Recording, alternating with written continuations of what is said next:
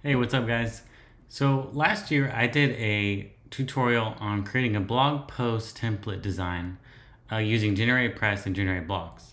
And I thought it was about time that I recorded an update creating a new design using the most updated version of GenerateBlocks and GeneratePress. So let's go ahead and redo it with a new design and the latest tools. Okay, so here's my blog page, and what we're gonna do is we've got some blog posts already set up in here, and we want to create a blog post template so that when I open this blog post, it doesn't look like that, right? It doesn't look good. It's just a bunch of text, overlapping navigation, not laid out very nicely. So we're gonna go create a custom element within GeneratePress Premium, which is gonna hold our content template for these blog posts. So let's jump over to our dashboard, go to Appearance and Elements. Oops. And we're going to add a new element and choose Block. Hit Create. And let's go ahead and name this, say Blog Post Template. And what we can do is essentially start designing. So I did do sort of a quick mock-up of what I wanted to achieve today with this tutorial within Figma, and this is what we're going to aim for. So it's kind of this is mainly just the hero section, to be clear. We'll add in the body copy, the post content section below it, but the hero I think is always the most complicated part of any blog post template. So this is what we're going to achieve today, or look to achieve at least, as close as we can get. And so essentially a 2-column layout. We're going to have our featured image here on the left. And then on the right hand side, we're going to have publish date. We're going to have the title. We're going to insert an excerpt of the post. And then we're going to enter the author. And like I said, below that, we'll also insert the post content. All right, so what we're going to do first is insert a container. And within this container, we do want the inner container to be able to contain the width of our content. So we're going to add an inner container. And within this, we're going to need 2 more containers. So we're going to use Flex and align these 2 containers 50% and insert our content that way. So we're going to add a container, and I'm going to open up my dialog here so you can see. We can get rid of this paragraph. So I've got the most outer container, the inner container, and then now I've got the first one set up there. Now I'm going to use Command-Shift-D and duplicate that for our second container. So this outer container, we're going to say Display Flex, and then choose our 2 containers on the left and also say Display Flex. We're going to keep row because we want them side by side, and come down to sizing and put 50%. All right, so we do want to insert some gap in between those. We're going to come out to our first container here and come down to column gap, and let's put about 40 pixels. All right, so first in our left container here, we want to insert the image. So go ahead and choose the image block from GenerateBlocks, and we can go ahead and insert a placeholder image here first. So we'll select it, and when you come down to the bottom, we want to enable dynamic data because we want this to dynamically populate based on the featured image. So leave current post, and under image source, choose featured image. All right, perfect. So we're going to want to probably tweak some of those image sizes later on, but for now we're going to go ahead and move on and leave that alone. Okay, so coming into the right-hand container, looking at our design here, looks like we've got a date and headline. So we could probably go ahead and insert a headline block. And this is going to be dynamically populated again based on the date. So we're going to come down here on the right-hand side, enable dynamic data once again. Say current post, and say post date. Now this we just want to be a paragraph. we're going to transform this to be uppercase. We would like, say, 0.05 on the letter spacing. Let's go font size, about 14 pixels. And let's see what else we want to do. Let's make this semi-bold. And we also need to, if we look back at this, has an inline background color wrapped around it. So in order to add that, we're going to come to our colors, background, and let's choose a dark blue color here. So of course this is stretching because of a certain flex setting that we have in place. So what we need to do is go ahead and go to this container again. So this container is actually set to flex row. We want to set that to column. And then, all right, we're going to say align items left. And now we can also go back in and change the text color to white so we can read it. And then padding, let's go 5 pixels on top. Oops, excuse me. I'm actually in the container, so we need to clear that out. I want to select my headline block, of course. Choose the text color white. And in the padding, let's go 5 pixels, 8, 5, 8. Oops, excuse me, did that backwards. I think I want to go down to like 2 pixels on top and bottom to keep it a little bit tighter. Doesn't need to be exact, of course. All right, so that's looking pretty good. Next, we want to add another headline. And this is going to be our H1 because this is the blog post title. So if we come on down once again to enable dynamic data, current post, and content source, we'll say title. Font size, let's go ahead and bump this up even a little bit more. Oops. Let's say 48 pixels or so. I think that looks pretty good. Font weight, I want this to be bold. I think that's what I use here. Yeah, it looks pretty good. And for now, I think that's looking decent. So next, we're gonna enter yet another headline block, choose paragraph, and now on the dynamic data for this one, we wanna say excerpt. Okay, now that we have the excerpt in place, you can ignore the default message there because it will be pulled in on the actual blog post once we take a look. So next, if we take a look at our Figma design, last we have the author name. So at the bottom, if you actually notice, so there I do have 2 lines separating here the author name. So what I think I'm gonna do is probably go ahead and add another container so that I can control a top and bottom border, or you know what, we could actually just do that on the headline block itself. So let's go ahead and insert another headline and say paragraph. And within this one, we're actually going to use the dynamic options in the toolbar here. And so in this toolbar, we're going to say post author name. And we're going to say before text is by with a space. So it'll say by Adam Wright or whatever your author name is. And then now we can go ahead and style this a little bit. So let's go to font size, say 12. Font weight, I think bold. Yep, I think bold looks pretty good.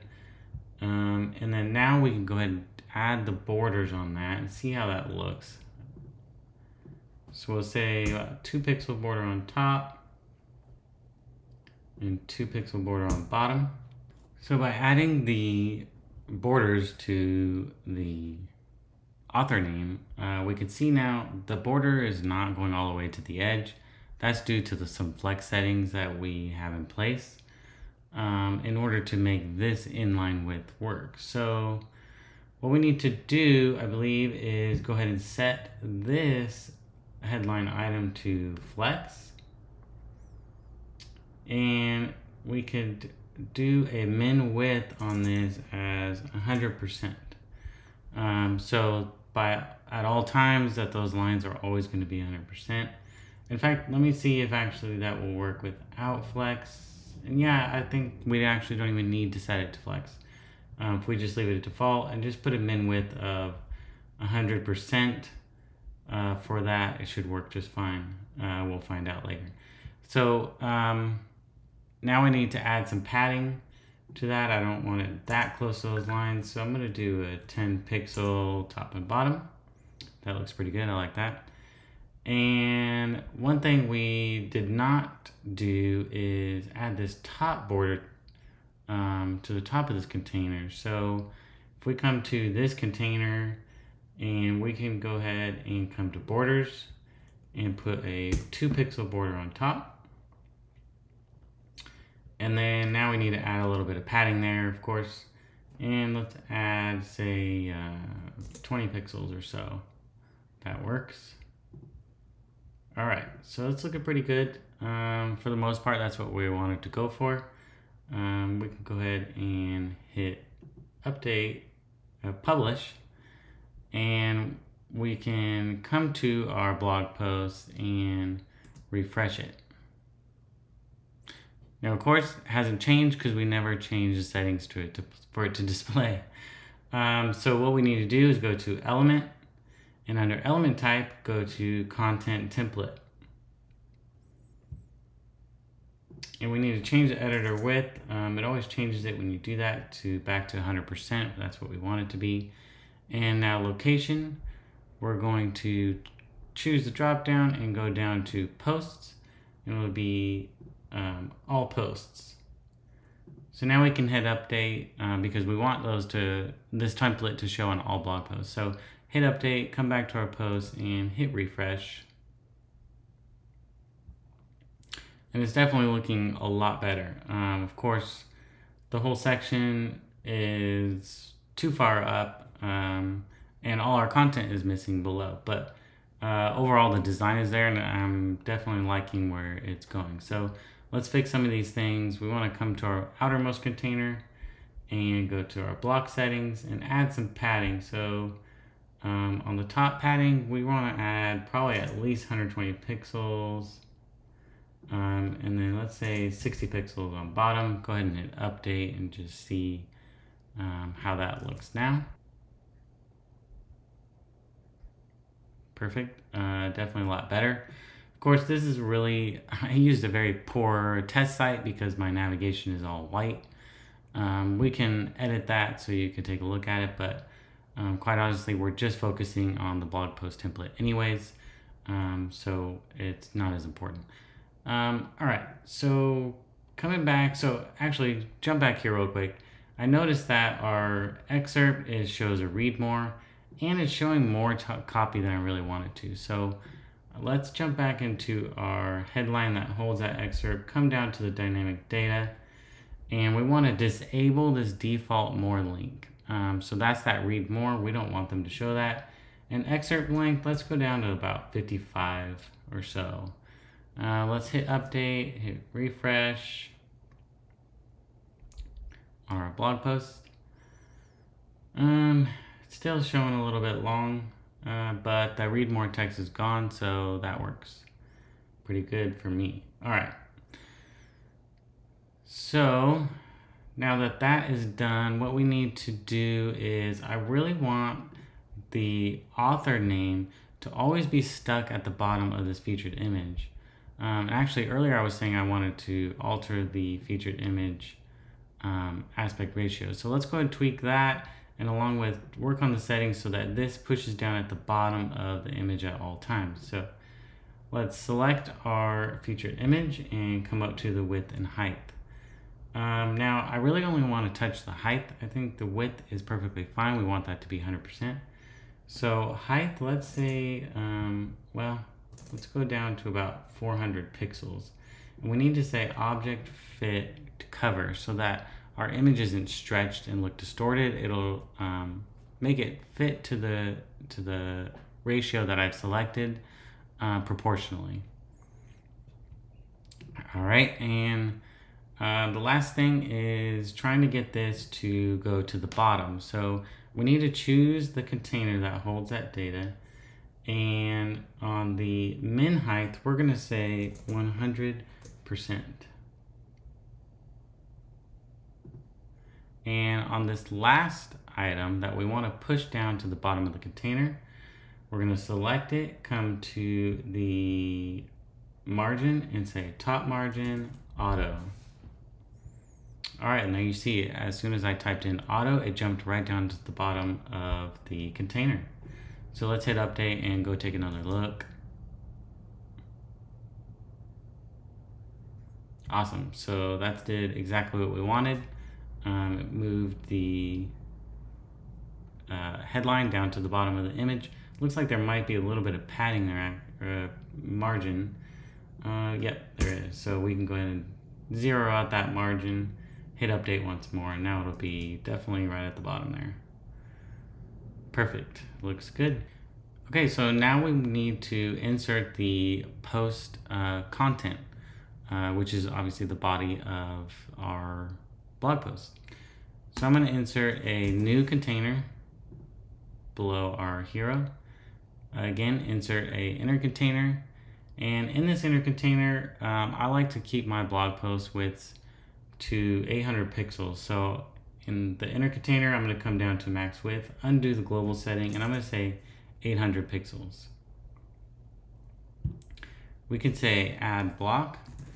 And if we put in here, if you type in generate, so there's two GeneratePress blocks here. If you kind of click on the dynamic content and choose post content, that'll automatically put in the blog post content for us. So we can go ahead and hit update, refresh once again, and awesome, there's our blog post content.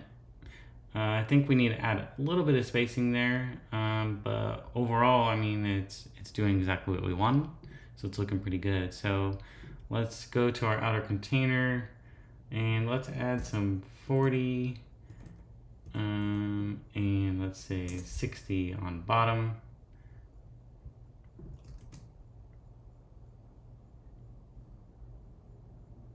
All right, awesome. So next we want to check out the responsive settings for this. We really want the template to look good on tablet and mobile. So let's jump into the customizer and take a look at it on mobile. And that looks awful, right? Definitely not a pleasant experience by any means. So let's go back to our post template and let's select our container and come down to mobile. So if we're choosing not the outermost container, but the inner container that's holding our two flex containers, and under direction, we're going to choose column. So that's going to move our sections from being side by side from top to bottom. And now the containers still are pretty tight. They look like they're 50% width, right? Because that's what we had them on desktop. So we're going to go ahead and collapse these two, select them both, and we're going to make those 100% width. Awesome. It's already looking a lot better for sure. Now this featured image, you can see because we set a 400 pixel height on desktop, it's pulling that through. That is way too high on mobile. So we're going to say about 175 pixel height on mobile for that one. Otherwise, I'm pretty happy with this. I think we need to probably lower the padding just a little bit between our header hero and the post content. So let's hit update and go back and refresh our blog post page.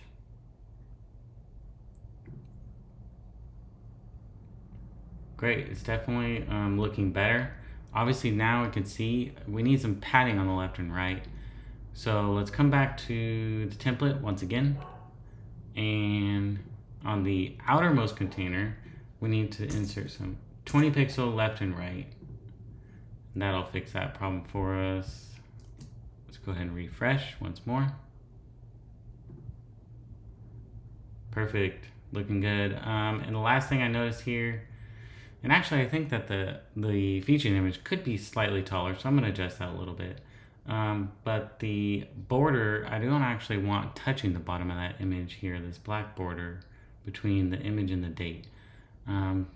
So let's go to our image real quick, make sure you're still on mobile. Let's go up to 200 pixels and then choose this container, and we're gonna say row gap 20 pixels. So we'll go ahead and update. And now let's take a look at it on tablet.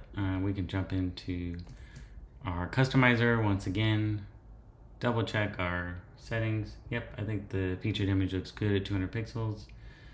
And the date, title, excerpt, everything looks good. Oh, actually we didn't get the 20 pixel left and right on our content, so I'll fix that. Now, all right, on tablet.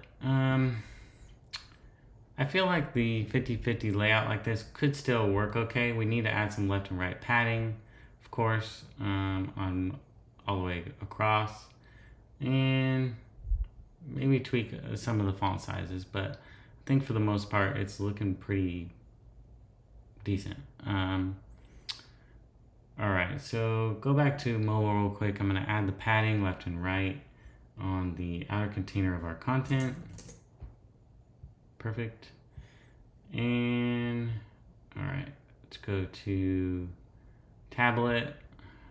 And you know, looking at this again, the aspect ratio of this image really doesn't suit it well for really any image. So I'm gonna go ahead and just make this much like mobile and stack those from top to bottom instead of being 50-50. So we're gonna come back out to this second container and choose column once again. We'll collapse these, choose them both, and go with 100%. Now the height on this image, I think we're gonna bring it down to say about 300 maybe, 325. Should be okay. Come back to our container here. Let's add that 20 pixel row gap and come out to the outer container and also add our left and right padding as well. And let's do the same for our content container for the left and right padding and hit update.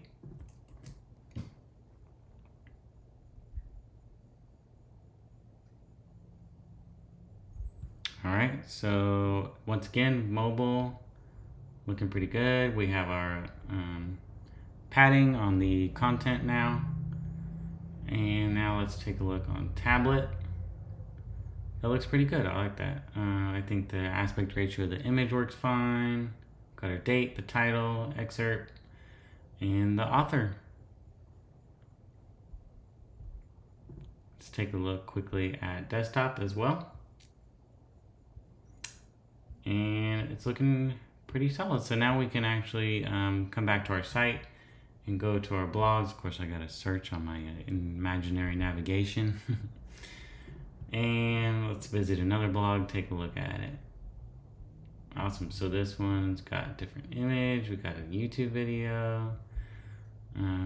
Looking good. We can check out one more. Looks pretty great.